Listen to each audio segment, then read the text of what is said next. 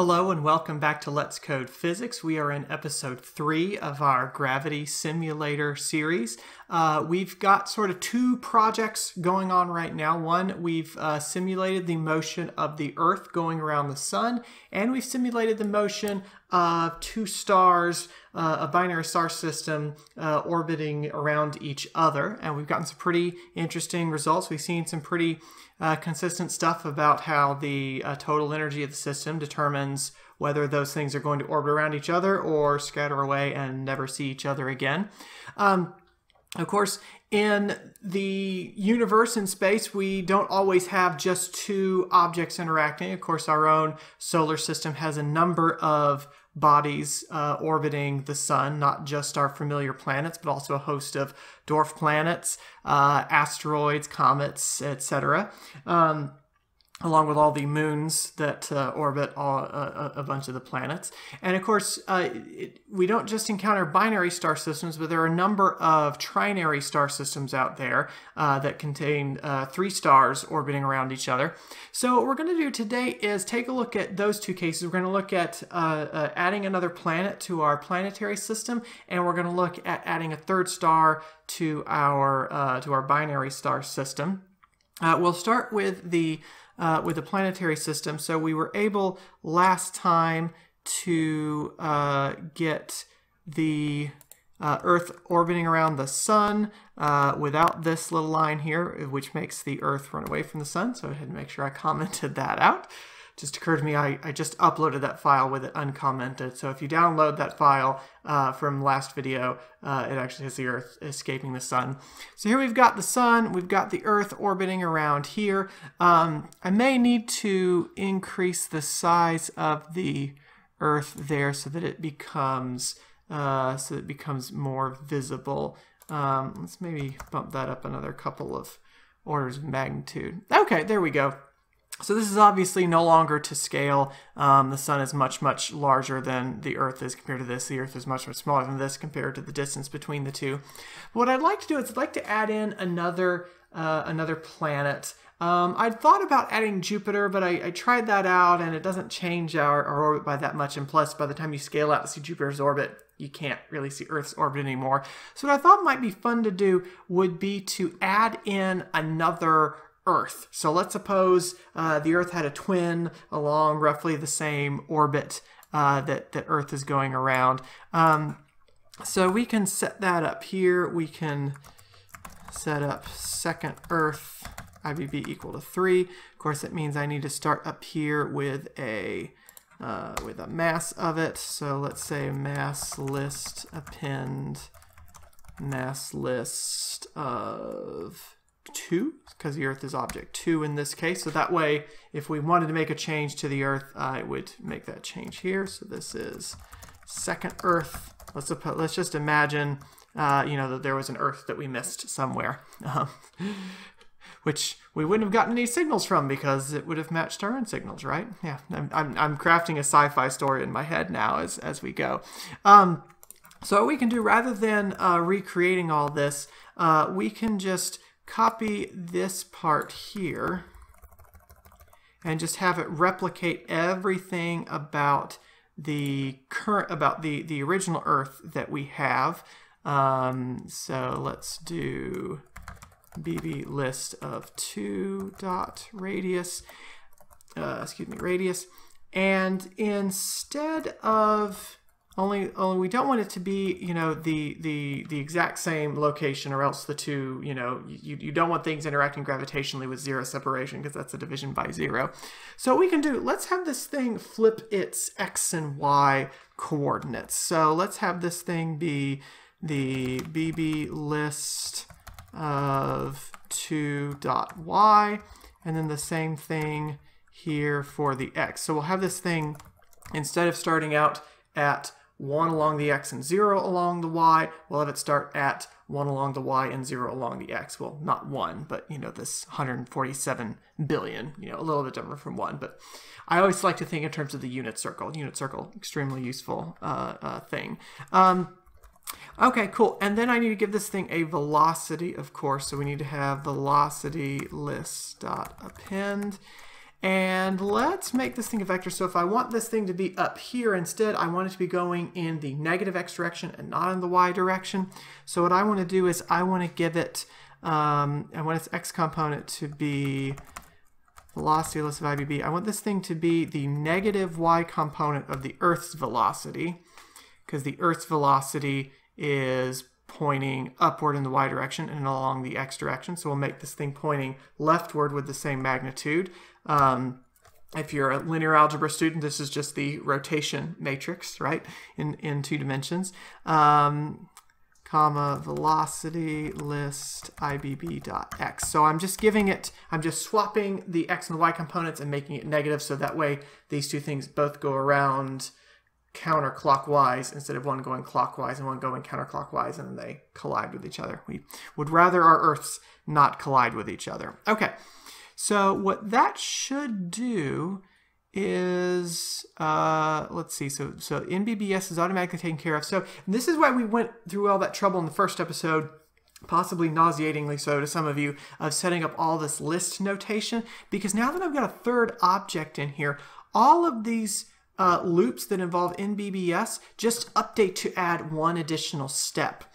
And so what we'll end up getting is we'll end up having the thing run just fine. Fingers crossed. I know every time I say that, something goes wrong.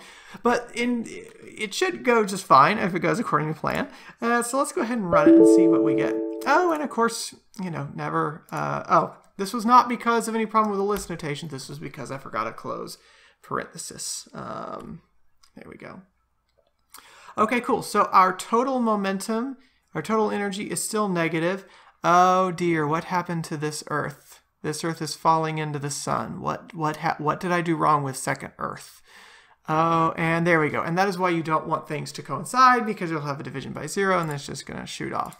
All right, what did I do mistakenly? Oh, I see what I did. This thing... Oh, whoops, I plugged in an IBB here. I don't want that to be an IBB. I want that to be a 2. There we go. Let's try that instead. Okay, there we go. So the two Earths are now in motion.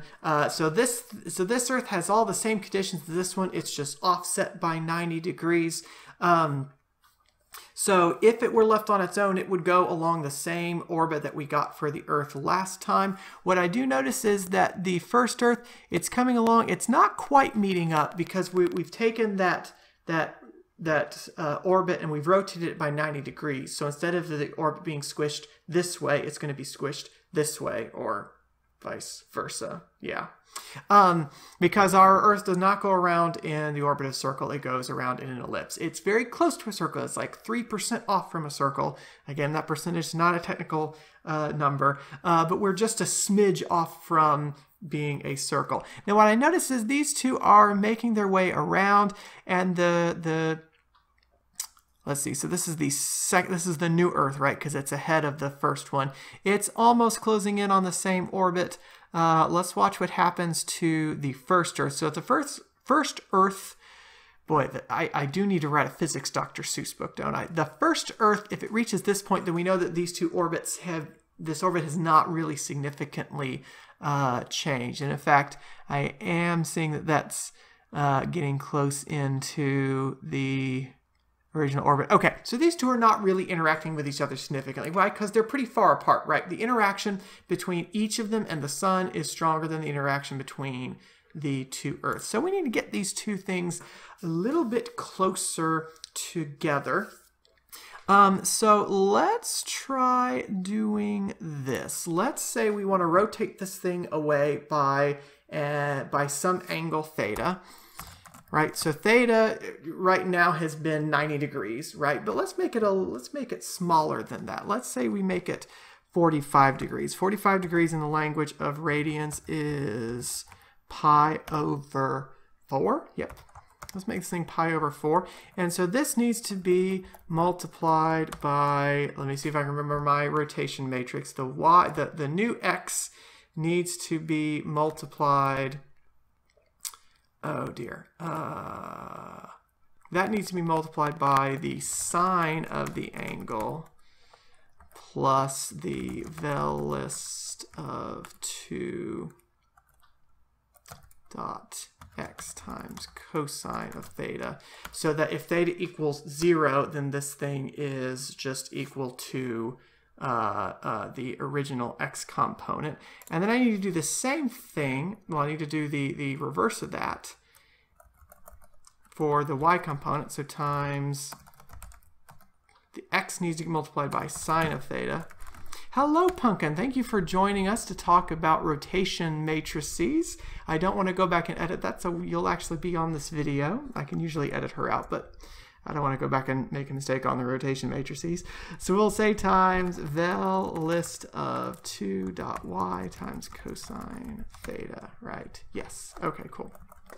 And then I need to do the same thing up here for the position. We'll take a cat break for just a second. Okay, I have finished my cat break. So now we can go up here and do the same transformation to the y here. So we are taking this thing, and I should probably double check, make sure. I probably did it wrong, but we'll find out in a minute. So actually I need to find theta up above. There we go. Let's see here. So we're going to put our second earth. Let's see. So this is going to be times the sine of theta minus bb list of 2 dot x times the cosine of theta. Right. These are going to transform differently because one's a position vector, one's the circumferential vector is the fancy term for that. So this thing gets multiplied by sine of theta. Does it need to be a minus? I think that's still a plus. Yes. Plus bb list of 2 dot y times the cosine of theta. All right. And if that doesn't work out, then we'll know very soon that it didn't. So let's see what this gives us. Okay, so I did make a few mistakes. First of all, this thing ended up being way far over there, and it's headed in the wrong direction. So let's see what I can do to fix that. Let's start out with the position. So theta is pi divided by 4. That's not a problem. So when this thing gets multiplied by sine of theta, that means however far up it goes. Okay, I think that part's correct. I think it's this part that I made a mistake with. Let's try adding that, I guess. I should have just looked up the rotation matrix while I was taking a cat break. I should have also muted my cell phone. Oh well. Okay, cool. So that fixed it. All right. Yeah. Oh yeah, because the velocity was pointing in the correct direction. Okay. Why did I think there needed to be a negative? I don't know. Okay, so these two are going around here. It doesn't look like we've got a significant deviation there. So let's try making our angle smaller. So theta equals 3 divided by 4. That's about 0.75. So let's try making this thing half of a radian. Basically what I want to do is I want to make this smaller until these two things start interacting with each other in a more interesting manner. Doesn't look like they're doing much now, because the closer I place this one to the other one, then the more identical their orbits are going to be. Let's try cutting this thing in half. So just 1/4 of a radian away. Okay, we're getting to the point where I may need to make these radii smaller, but we'll find out. All right, let's keep decreasing this. 1/10 of a radian apart. Okay, here we've got our two Earths. I guess this just goes to show you how much stronger the sun's gravity, how much more massive the sun is than the Earth, really. So let's do a couple of things. Let's take the Earth's radius, decrease it by half, because I don't want these two to be like, overlapping each other or something. And then let's cut this thing down by a factor of 10. This is where we play. I know the term mad scientist is frowned upon by the scientific community. this is where we play politically correct term for mad scientists is what I'm looking for. Okay, so this is interesting because they started out here. They're now diverging a little bit from each other. Let's see if we can get a better view over here. Oh, that's interesting.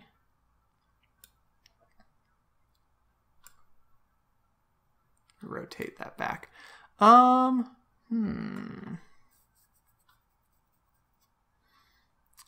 this is what I get for not having a script. So it's interesting that they've diverged from each other here because they started out in nearly identical initial conditions here. Yeah. Zoom back out. Interesting.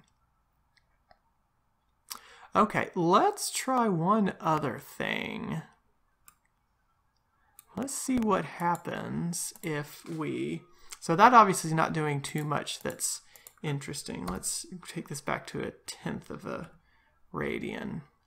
Yeah, so now they're, now they're notably far apart from each other. Let's do this. Let's take this mass and let's make it less. Let's make the second one smaller. So let's divide it by maybe 1,000. And just so we can keep track of them, let's divide the radius. Let's make it 1/10 of what it was before. Make it 1/10 of the other one. There we go. So we've got the larger one and the smaller one. Okay, so they are still far enough apart that they're not really interacting with each other, although I can't see the first one. Or I can't see the second one. So let's try putting this thing back up to 1,000. And then let's change the angle between them. Let's cut that in half. I don't want them to be so close together that I can't tell them apart. This may not yield too much interesting stuff. Okay, so it turns out that the sun is really, really massive. That's what we learned from this. What we can also do is change these things. We can also change the second one's distance from the sun. So let's try giving this thing like, I don't know, a 0.9 times this whole thing. Just to see what that does. I'd love to be able to get the second one going around the Earth like the moon does, but I don't think that's going to happen. No, I just made them farther apart. Okay. Well, then let's do this. Let's change the mass even more. What's a few orders of magnitude between two orbiting bodies, right? Okay, well, this just goes to show you how, how much more massive the sun is, that these two are barely interacting with each other. Okay, so that was not as interesting as I'd hoped it would be. Oh well. Let's move on to the more interesting one. Let's move to a trinary star system. So we can do this just like we did with the last one. We'll add in a third star. So again, the last time we saw this, we had 2 stars, one of which was orbiting entirely inside the other one. Let's actually go back to these two being identical. Let's start out with 3 identical stars. Paste. Call this one star 3. And let's see. So this thing, we'll need to give them, these opposite velocities again. There we go. And then we'll add in the third one. So I'm just going to copy and paste here. We're going to make this the third one. And let's have this one be located at x equals -1. So we'll have them all 3 in, a little in a line with each other. And actually, let's give this one 0 velocity. That might be interesting. Let's give that a try, see what that does. So we'll have 3 stars. They'll start in a line. Ooh, and oh my, well, we didn't want that to happen. Let's see. So let's not give this one the 0 velocity. Let's try giving this one a -0.5. And let's put the one in the middle. That's the first one. A 0 velocity at the beginning. Let's see what happens there. So we have a 0, a 0.5, and a -0.5. Okay, let's see what happens here. So this is where we get more interesting stuff. So this is obviously not ellipses. And in fact, they have scattered from each other relatively quickly. Let's see. So that might have been a little too much energy. So let's decrease. Oh, because I've added in another body. So that's going to, it's going to change matters. So let's try these two. Oh, and okay, so starting them out at rest was not the best idea. Oh, right, because that's actually, that did make the energy less. All right, fine then. We will try, I'm just going to end up needing to give the third one of I'm going to end up needing to give them all velocity is what's going to end up happening. Oh, and I think I changed the wrong thing. Did I just change that instead? I have been changing the wrong thing. Okay, so let's only change the velocities now, Brian. So we got 0 velocity, 0.1, and 0. Oh, okay, I was changing the wrong vector. There we go. Okay, so I probably should have expected that would be symmetric. So let's do this. Let's make this one a negative 0.1 and a negative 0.1 in the x. And let's have this one go in the opposite direction. Here we go. Okay, not quite enough there. So let's see. Maybe if I increase there. Basically right now I am picking numbers to try to get something interesting looking. Okay, so this is pretty cool. So here I've got these two going in ellipses again, because this thing ends up being stationary because I haven't given it any sort of velocity. So now let's try changing that central one's velocity. I'm really tempted to give it a z velocity. I'm going to give it a y velocity, and then I'm going to give it a z velocity. So let's give it a slight y velocity, and then let's decrease this one's y velocity by the same amount. Again, just so that way they don't, end up going everywhere off the screen, which they do anyway. All right, let's see here. Oh, forget it. Let's just, fine, they can go off the screen. Okay, so we got a little bit better motion there. With a negative total energy, you would expect them to come back to each other, though. Let's do, okay, so let's do this. Let's give, see, so I have those two canceling out. Let's give this one a z velocity. See, those are all 0.5s. Yeah, let's try this. Okay, so you see this one's getting larger and smaller. That's because it's coming toward and away from you. I can view that by right-clicking, and this is what we end up with, is this really cool sort of double spiral pattern. So these are not ellipses, obviously. I mean, they almost look like ellipses from here, except that they're rotating around. But what you notice is that if you zoom in here, they're even, coming up and then back down, which is pretty cool. So here we've got our trinary star system. Cool. Let's see, I've probably been going on for long enough on this. Let's see what happens when we change some of their masses. Let's see, let's cut the first one. So that is the one that's traveling in the z direction. Let's cut that one's mass in half. Probably only going to change. Yeah, so these two are still going to oscillate around it. Oh, now that's interesting. So this thing's now oscillating up and down, in and out along the z-axis. So that's pretty cool. I should just go ahead and make this full screen, shouldn't I? And zoom out. So that's pretty neat. So the central one is now moving in and out like that. Cool. Let's put that one, let's leave that one at a half, and let's change one of these to, let's change the other one to a half. There we go. So this is now going to go in a couple different directions. Full screen for the folks viewing. Ooh, and we scatter away from each other. Cool. Yeah, the total energy there was kind of low. So actually, let's take star 3's velocity and cut it in half. Now I've got a deeper negative velocity there. Okay, so now this is interesting because one of the stars has scattered away from the other two, but these two continue to oscillate around each other. And in fact, is that one coming back? Is that star coming back? I think that star is coming back. Oh my.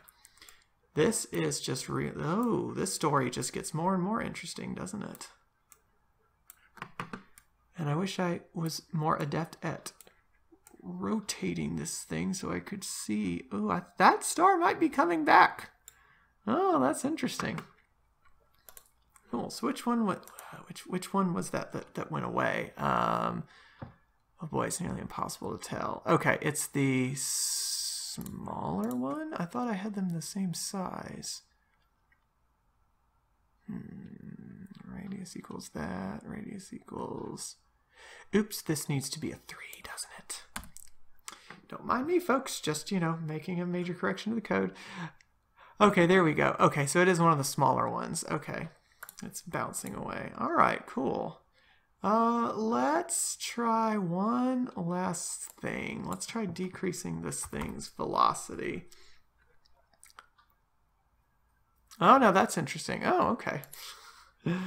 That was not the way to do that, apparently. So let's keep that at 0.5. Let's try... You know what? Let's try one more thing. Let's get really crazy here.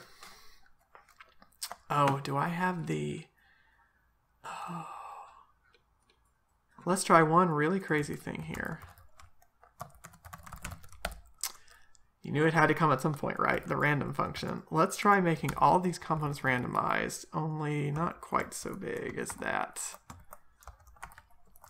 We're going to randomize all these velocities and just see what kind of things we get.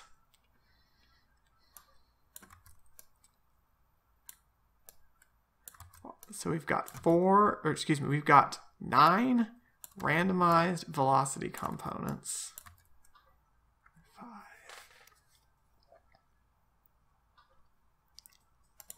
So basically every time you run it, you'll get a different pretty animation. Let's see. Here we go. Well, that didn't last very long. Neither did that.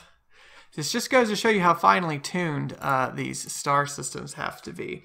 Well, anyway, that's been a lot of fun. What we are going to do next time is we're going to get a little more technical with this. So this has been a lot of fun. We've been making some fun animations.